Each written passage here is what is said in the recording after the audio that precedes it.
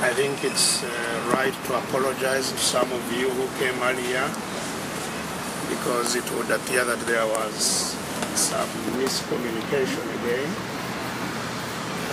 Some people seem to have been informed that this press was going to be at 9. I hope we could get this straightened out. All of you maybe have contacts in the database of those who invite you, so that we all have the same information. Because when I tried to find out, it seems those who came earlier had heard from others. Have not had any direct communication. Ladies and gentlemen, the subject of our engagement this day is a single one, but nonetheless, quite obviously a very important one, and one that is keeping our country very engaged at the moment, which is the subject of constitutional amendments that are anticipated, and the process to process them. This is a matter that has been in the media for some time now, and it is clear, there is no doubt, government intends to move a raft of amendments to the Constitution. But I think of the many and varied amendments that are intended to be moved or to be made in our country, one has been the most catchy and the one that has most engaged our population is the amendment of Article 102B, which deals with qualifications of a president, or a candidate for president, someone to be elected president, and the limitations imposed by that Article 102, that one should not be above the age of 75 years. Now, the debate, quite obviously, has been, should it happen, should it not happen? How should it happen? Should we go to the parliament? Should we go to the referendum? Should we? There are all these debates that are going on. And the reason the country is anxious about these matters must be clear to all, that it touches on succession of our leadership as a country. And you all know that since independence, no leader has ever handed over power peacefully to another leader. Every leader has had to be bombed out of office.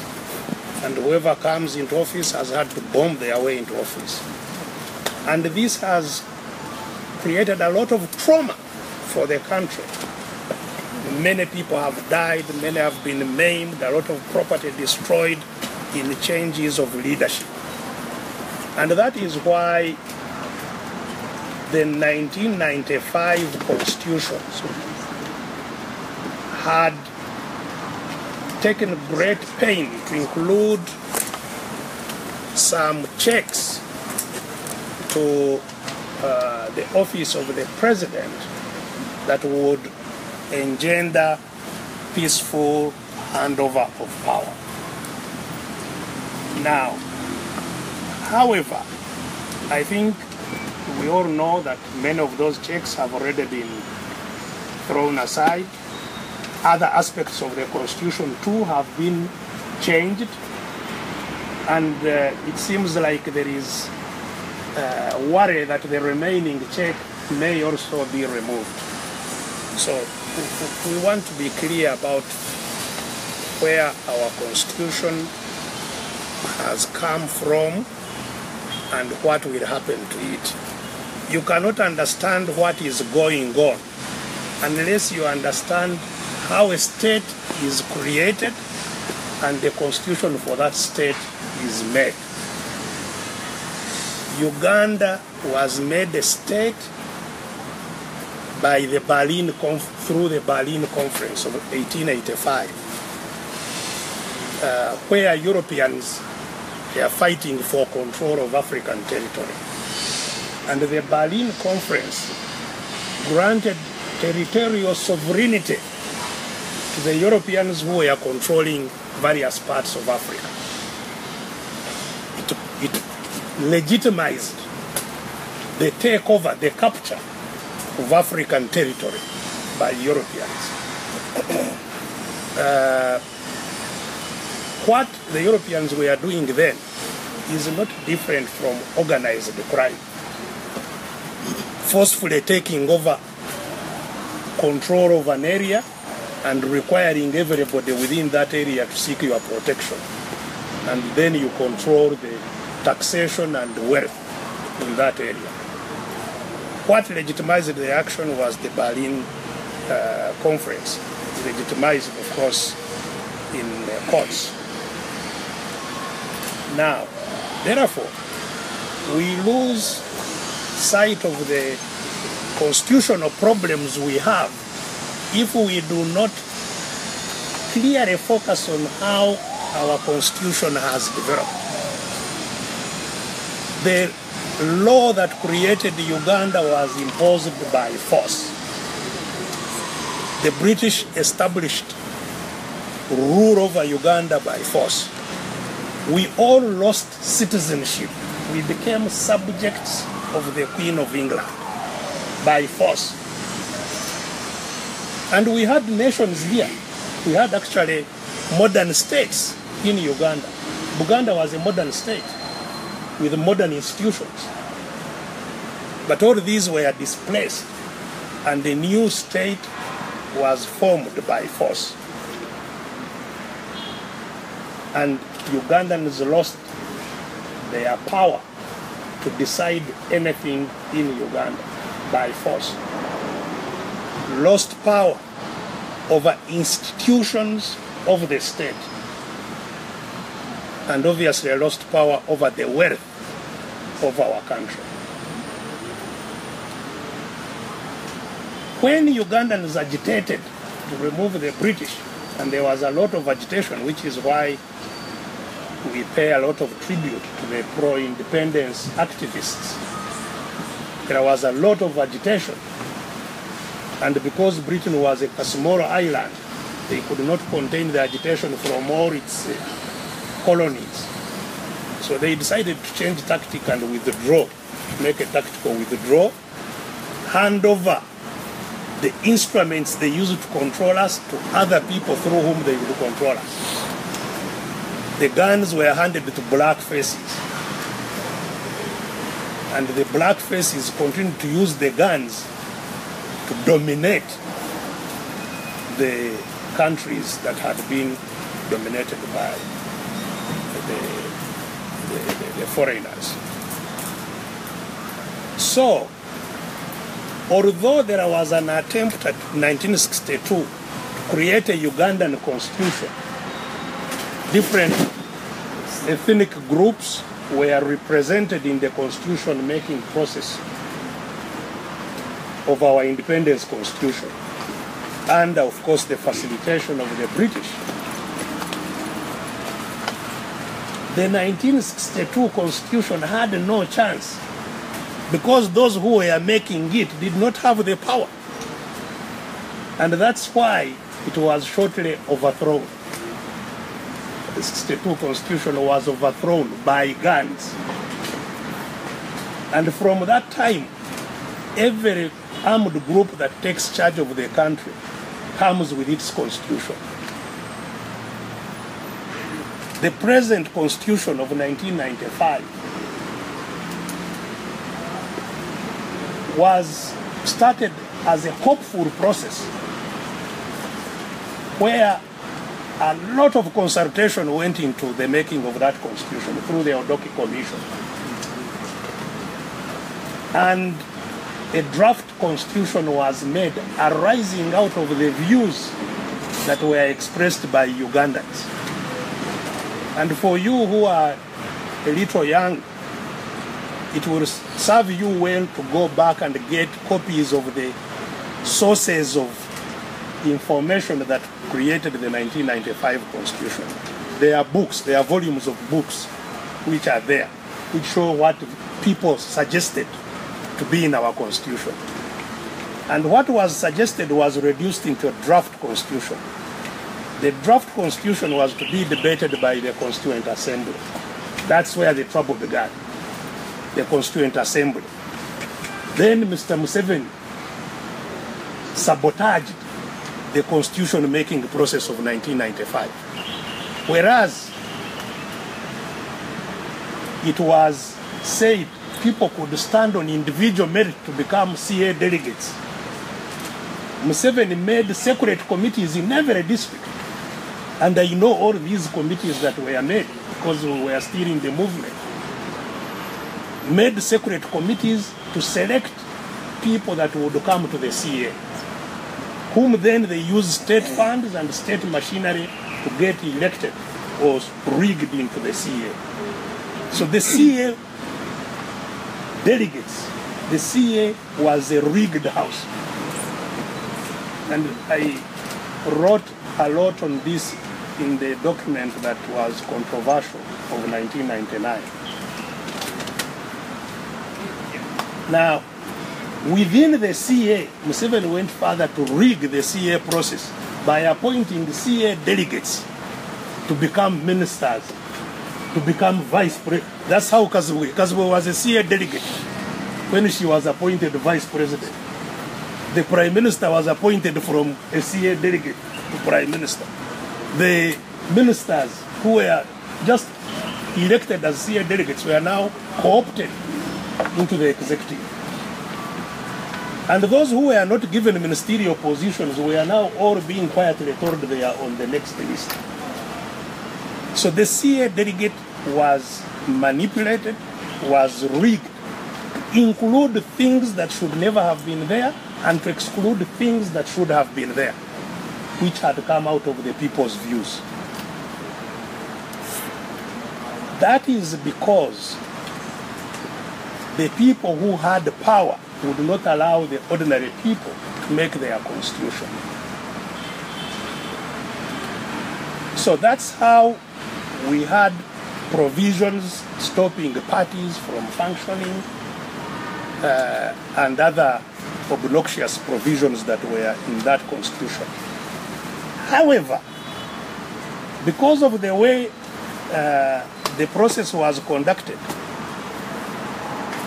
some of the people in the Constituent Assembly struggled hard to create mechanisms that would create checks and balances to the power that was causing problems to our country. And that's how Articles 102 and 105 were part of the Constitution. But when people who make a constitution have no power, just like I have said, there is no way that constitution will work. It will be changed to the dictates of those who have power. And that's what has been happening since 1995. 205, 102 was removed. The good provisions of decentralization have since been reversed. The remaining obstacle now to Museveni's life presidency is the age limit, which is now being threatened with removal. So, the important thing to understand here is that once people have no power, they have no constitution. It is those with the power that make a constitution. A constitution is a set of principles on which the state is based and power is distributed within the state. If you have no power, you don't have anything to distribute in a constitution. Those with the power are the ones who make a constitution. And where others have purported to make one, it has been overthrown. So, the process underway now of amending the constitution will happen. Museveni will continue and amend the constitution. He has the power. The institutions of state, parliament, and other institutions are institutions of those who have power. We've said this many times. They are not institutions of ordinary people. When some of us were in the bush, the war then, we believed, was to defeat those who had guns and hand over power to the people. It couldn't happen. And those of us who thought so clearly were naive. Power is not conferred onto others. Power is acquired. Those who want power acquire it. It's not conferred. So, where are we, therefore, in this process?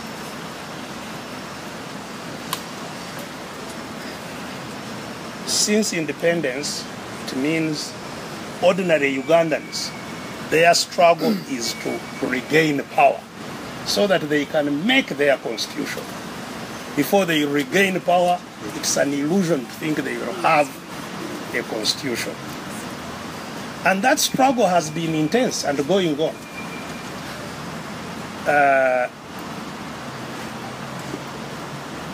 Our message, those of us who have been fighting for democracy, to the people of Uganda, has been precisely about Ugandans standing up and regaining their power.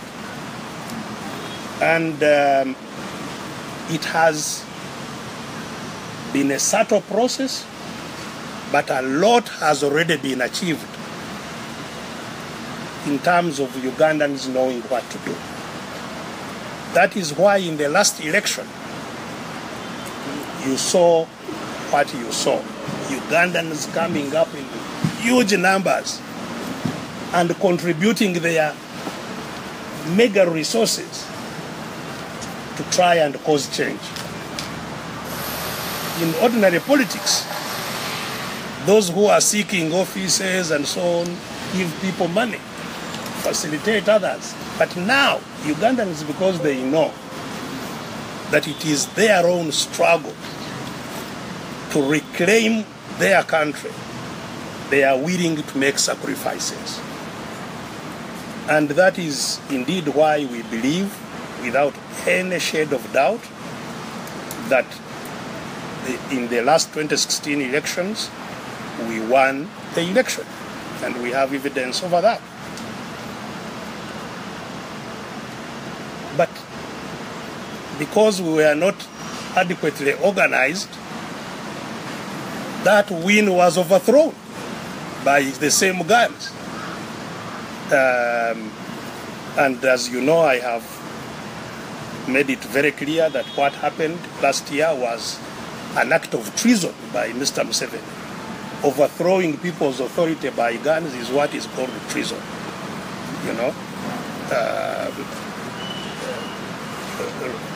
Some people I have heard saying, but the court said he was validly elected.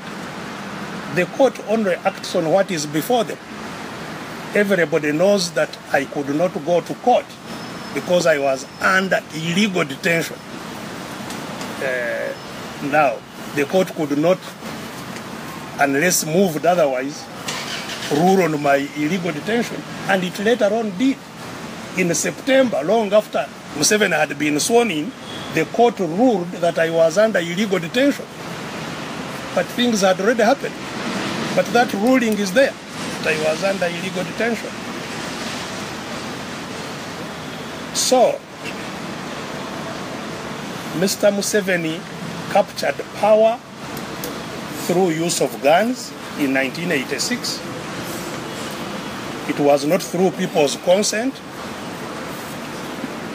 The NRM regime captured power by force last year. Both ways, whether through 1996, 86, or through 2016, the cordon to power by the NRM regime has not been through people's consent and will.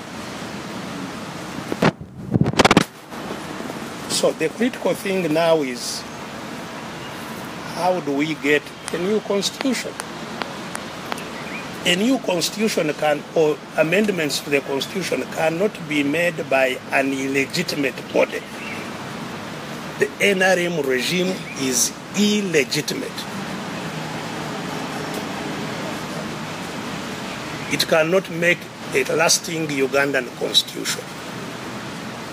The next constitution must be made through a transitional process. And there are many things that require a new consensus in our country. They have to be undertaken through a transitional process. After the NRM and the Museveni junta has relinquished that power.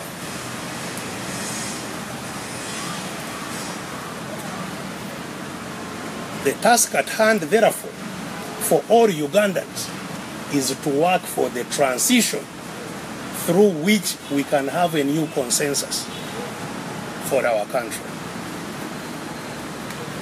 And working for that transition will require a number of things to be done by all of us. First, it is the duty of all of us, all Ugandans, to awaken those who are not aware that Uganda is a captive state. That those who hold and have held power in Uganda since colonial rule have done so without our consent. And that if we want to have control over the country, control over Uganda's institutions, control over Uganda's wealth, we must regain power. That is the first thing that every person ought to appreciate. Two, it is also to understand that to regain that power, we, the people of Uganda, must have sufficient coordination in order to act together,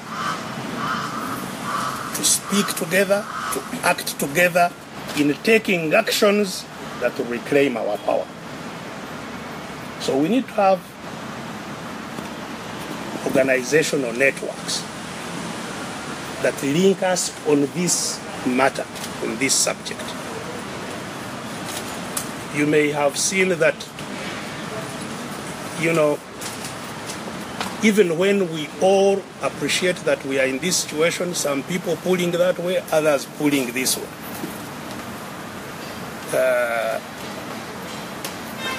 And we say we want to reclaim the country. The activities of last weekend, where you saw the Lord Mayor here being harassed, is a sad indicator of what I am talking about. We need to harmonize what needs to be done and have networks that focus on what needs to be done.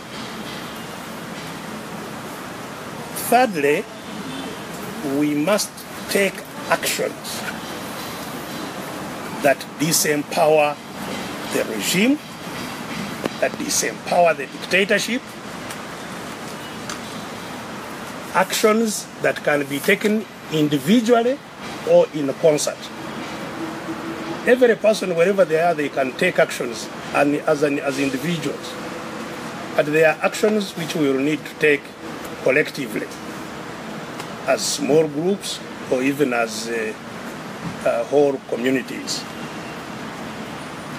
And in taking these actions, we also would like to invite people who are in the civil service, people who are in the armed service, who are holding guns, their guns being used to subvert the country, people who are in civil society, including religious leaders and other persons in the civil society, to all rally and we all take actions that return our country to a democratic rule.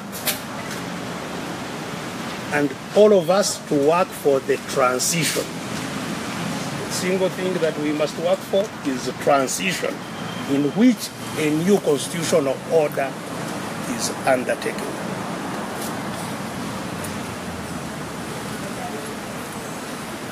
The other actions that we need and must take are actions that we will have to take together, and we have many actions in this regard. But we are still coordinating with all other pro-transition activists, people who want a transition to a democratic dispensation. We are coordinating with all the transition activists to harmonize the broader actions that we will be taking together.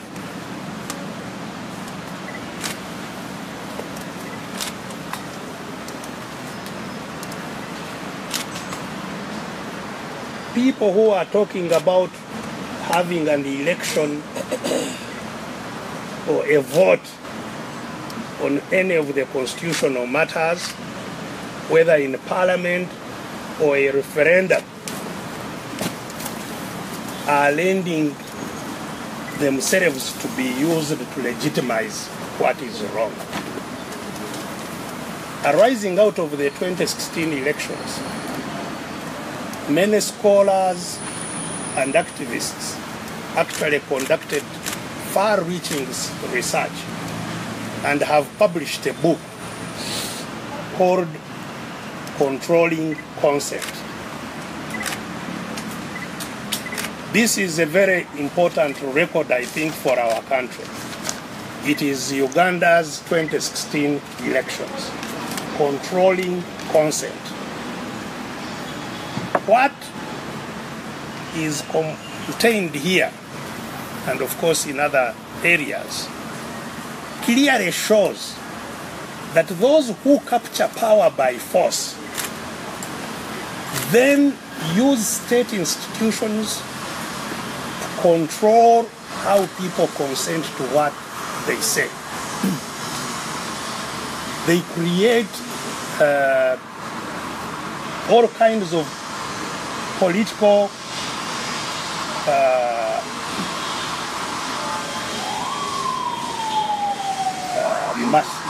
maneuvers and gimmicks,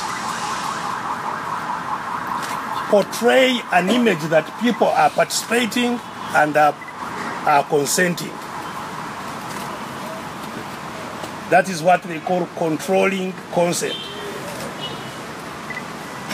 Using the people to advance their own agendas when people have nothing to do with what they are doing. Idi Amin, when he was declared life president, it is not him who declared himself life president. He organized the people of Uganda to declare him a life president.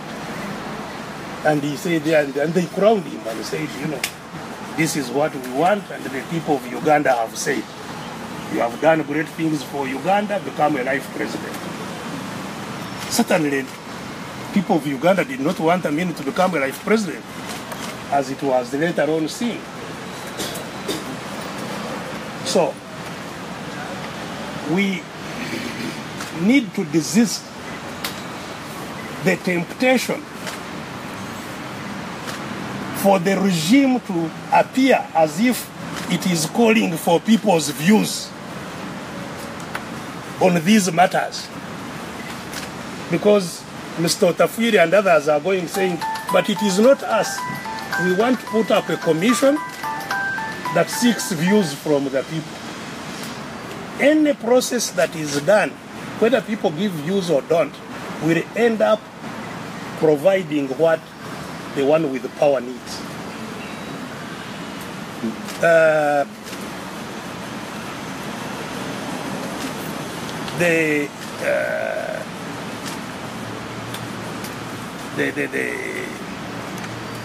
whole idea of a referendum, when all systems that manage a referendum or an election are in the hands of a dictator, is simply providing an avenue for them to say, you see, the people have spoken. And Mr. Museveni should know this best more than anybody else, because that's why he went to war. There was a parliament in 1986.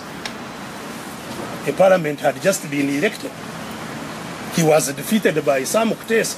Sam Kutesa was in parliament. If he had views, why didn't he pass them through Sam Kutesa, his MP? And let the parliament debate and decide on a new thing. Museveni knew that the parliament was simply a rubber stamp of those who had guns. That's why he did not subject himself to parliament. But now he wants everybody to believe that this parliament has power. It can speak on behalf of the people. That now elections are not controlled. When he who captured power by force is the one organizing those elections about himself, not about anybody else. So, the way forward, as we recommend, is that all pro-democracy forces should focus on terminating control of power by the NRM junta. And then we have a transition. The transition will have 5 elements that we envision. One, it should be a transition of a broad base of a government of national unity. Transition should be a government of national unity. The work of the government of national unity should be to do 4 things. One, negotiate a new consensus for the people of Uganda to have a constitution. Mr. Daniel Mulika, the former Katikkiro of Buganda, has been advocating over this matter for a long time. He wrote a concept paper talking about the consent the people of Uganda had in '62 that was overthrown, which is true. The 15 nations that made the consent was overthrown. He's been saying we must have a new consensus, which is true. But you can't have a consensus unless you have a transition. You cannot have a new consensus under a dictatorship. So the first task of a transition is making a new constitution. The second task is rebuilding state institutions so that they are now institutions controlled by the new people who have power, by the ordinary people. We must have a new security system, not new individuals. The individuals can be there. They are not saying we will abolish. There should be an abolition of people who are serving, but they must be reconstituted so that they reflect a national character, so that they are accountable, so that they are professional, independent meritocracy, they are professional in nature, and other attributes. So rebuilding of state institutions, the courts of law, just like the Kenyans did, have transparent processes to having new judicial institutions and other institutions of state. 3, to have a period of reconciling the country. Because we have a country whose communities have deep wounds as a result of violations of people's rights that has taken place in this country over the years from independence. Different communities have different wounds. Uganda has its wounds. People of northern Uganda have their deep wounds. People of Kasese have their wounds. People of eastern Uganda have their wounds. Western, so everybody has his own wounds. We need a process that will lead to a new beginning. That's a reconciliation process. And reconciliation obviously entails finding out the truth of what happened, and also having some processes of justice so that we have a new beginning. And lastly, free and fair elections. In other words, you cannot talk about free and fair elections without a new constitutional framework, institutional framework, a framework of institutions that can fairly manage political processes. And free and fair elections would then conclude a transition to an open and democratic process. So this is where our struggle is centered. It is all interlinked. The people's government, as you have heard, one of its tasks is to reassert people's will that was expressed last year. And we have made it very clear, even before that election, that there would have to be a transition, government of national unity and the transition. So these attempts at trying to amend the constitution here and there, tinker with it, tinker with the constitution, mainly to facilitate the wishes of those who hold the country captive, must be fought straight forward, and the regime that is holding the country hostage must be, that cordon of the country must be broken so that we can have a new beginning. Any other action will be simply delaying that. Now, of course, I have talked about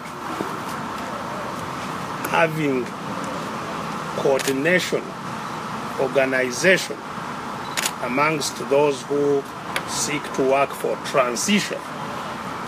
That networking and organization is not a partisan activity. Every person working for transition must face the same direction. Confusing agents are doing everything in their power to divide our attention.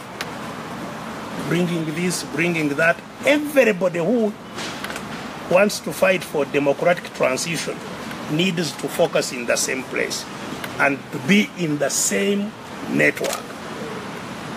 That doesn't mean that parties have no role in the democratization process. In fact, parties are extremely essential for democracy. But we all know that parties won't be built, won't be strong under the dictatorship. So the honest time to fully build these institutions is in the transitional period. They can do what they can as of now, but this is not the time for partisan competition. Absolutely not. And on this, actually, I, again, applaud the people of Uganda, because I think the people of Uganda are ahead of many of our leaders. Even when we go to compete with our parties and flags and so on, the people just look for that one who will best continue with the struggle. They all run on that regardless of their parties. That's what has been happening in all these elections. Today my brother Kyagulanyi is going to be sworn in. You know, we told the people of Kyadondo, you maintain the one you elected last time, because they are the ones who elected Kantint. See, Kantint was not removed by you, was not removed by anything wrong he did. You maintain him. We advocated to them. For them, they looked and said, no, we want this one. And all of them, whether you, FDC, whether DP, whether what, they all rallied on one candidate. That is a spirit that people have already identified. What they are struggling for now is not partisan interest. What they are struggling for now is regaining their country. And that is why also anybody who veers off their struggle, they lose interest in them. Sometimes when people support you, you think it is me they are interested in. Not at all. People are not interested in Besigye, in Kyagulanyi, they are not. They are interested in getting power and using that power for their well-being. Who they see he will help them to get that power, they run around so that you help them to get that power. When they run around you and they see you are not sure where you are going, they abandon you and go follow those they think abali kumulamwa, as they say in Uganda. If you are not on kumulamwa, you get lost. They continue struggling. So the mulamwa of our struggle is a transition from armed rule, from military control, subordinating the military, subordinating the institutions of state to the people. And anybody who works for that, we all should work together. I think that we've written a document to explain this in a little more detail, which you are all going to be given, so that if you want to quote what we are saying, you have something to refer to, because these are very, very important matters of state formation and building, and putting them on record is important. So there is a record you are going to be given of what we've said. Thank you very much, Doctor. Now we shall take